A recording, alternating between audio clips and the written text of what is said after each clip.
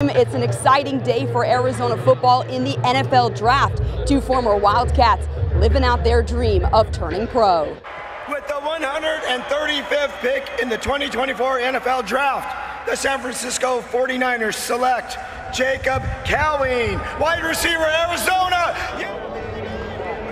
Jacob Cowing is officially a 49er. The slot receiver was drafted with the 135th overall pick in the 4th round. He's the highest selected U of A receiver since Mike Thomas in 2009. Cowing holds the program record in single-season receiving touchdowns with 13 and was named Alamo Bowl Offensive MVP.